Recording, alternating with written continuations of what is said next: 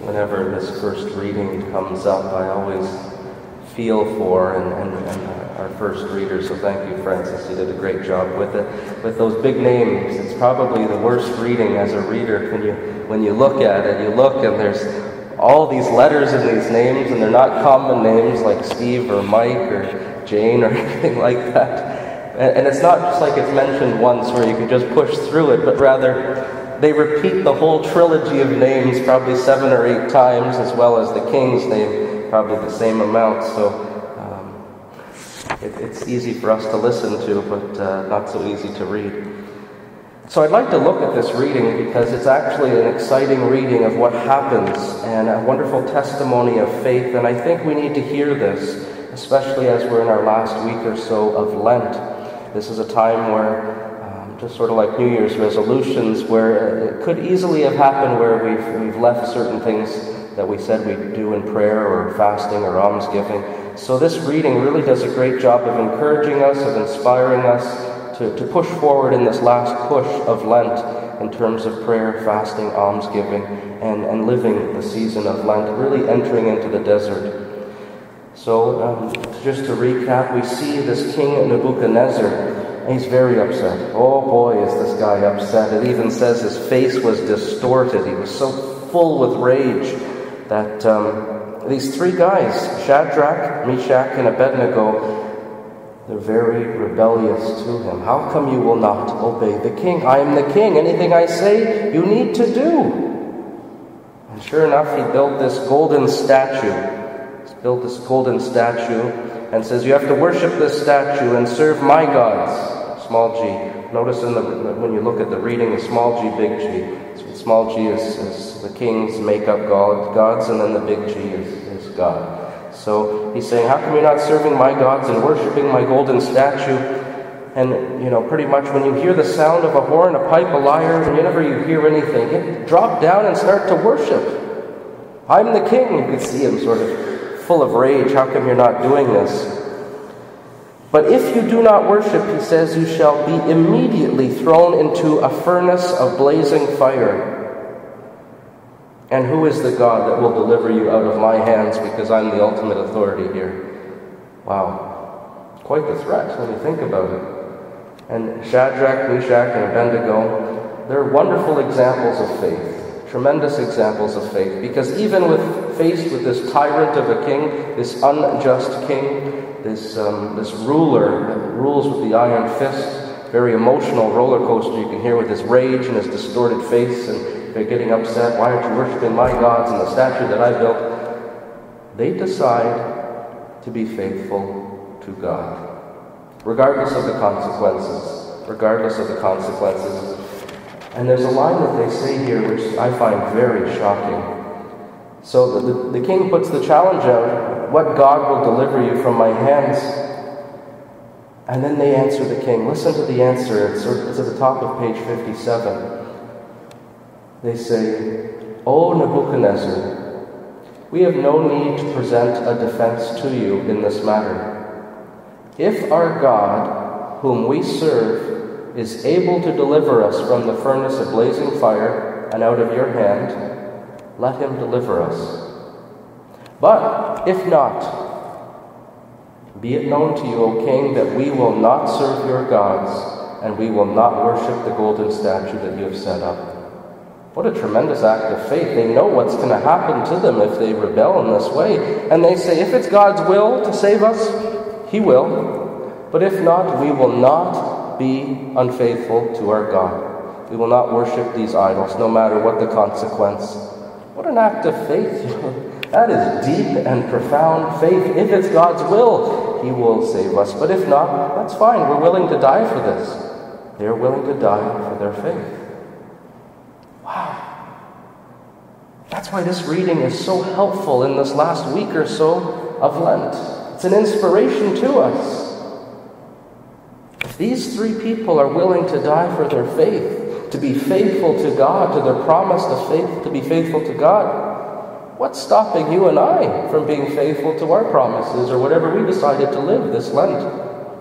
I remember the first weekend in Lent when I was talking about suggestions on things to do, on suggestions for fasting, suggestions for almsgiving, suggestions for prayer. I had quite the reaction when I said, fasting from some of the things that are our comforts, our guilty pleasures, the things that we do so habitually or love to do, whether it be spending time on technology or shopping or giving up some sports or limiting TV time or simple things like that. Like these are tiny sacrifices when faced with the burning fire of a furnace to follow our faith, really.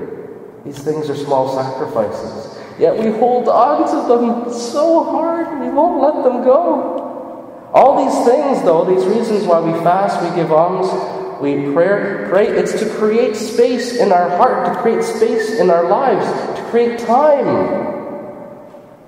to enter the desert and come closer to God.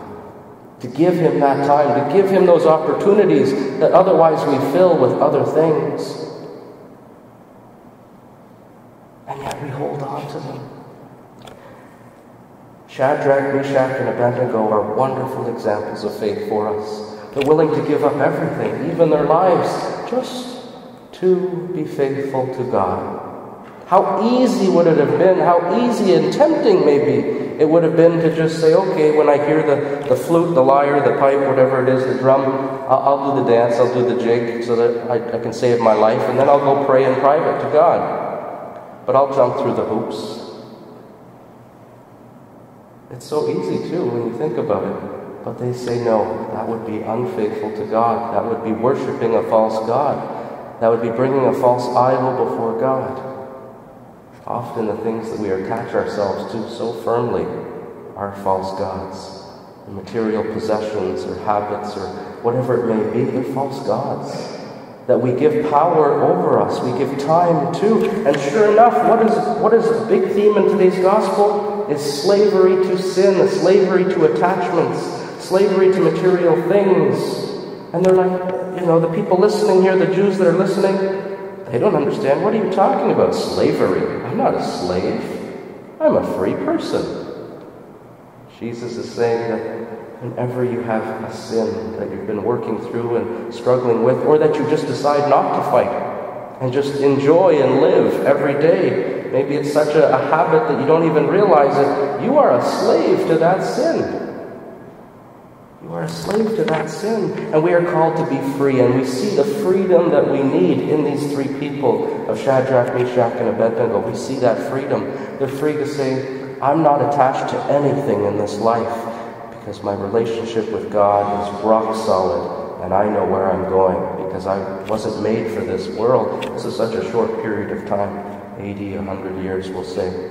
But we are made for eternity with God the Father. That's our purpose. That's our point. That's our mission, is to get to God, to heaven. To get to heaven. And Meshach, Shadrach, and Abednego, they show us exactly that detachment that we need to have from everything. Complete detachment and that firmness in faith. Knowing that if it's God's will, He will save us. If it's God's will, He will provide for us. If God decides not to, that's fine. It's for my best interest in some way. I have faith and I trust that God knows what He's doing if He decides not to act right away. And that theme with Lazarus. Why did Jesus wait 2 days when hearing the news that Lazarus was sick? Why did He show up 4 days late after Lazarus was dead? God acts at the right time because He always has His compass ordered towards the salvation of our souls and deeper faith. Everything He does is ordered towards deeper faith and the salvation of our souls. And sure enough, that's what happened in today's gospel. They stoked the fire 7 times hotter than it usually is. 7 times hotter. Imagine the shock on the king's face. What do they call them? The satraps, the prefects, the governors, the king's counselors, everybody gathered probably to watch this roast, thinking those morons, we're going to see them burn and see them cry for mercy. And what happens? Where's the hottest place in a fire? Right in the center. Anyone who's made burned marshmallows, done s'mores, they know. Right in the center, that's the hottest part of a fire. That's where the sweet spot. And what does the king and all these people see? These guys dancing in the center of the fire, praising God, blessing His name. When they come out, they don't smell like smoke or fire. Their hair is fine, their tunics aren't burnt. How is this possible? What happens? What happens? Everyone proclaims in great faith, starting with the king. Everyone proclaims with great faith, starting with the king. Truly, this God is God. The statue is nothing. The gods that I made, nothing. I've never seen this before. This is King Nebuchadnezzar. Remember the one who was running his little empire, great tyranny. He says, "Blessed be the God of Shadrach, Meshach, and Abednego, who has sent his angel and delivered his servants who trusted in him. They disobeyed the king's command and yielded up their bodies rather than serve and worship any god except their God." Tremendous act of faith.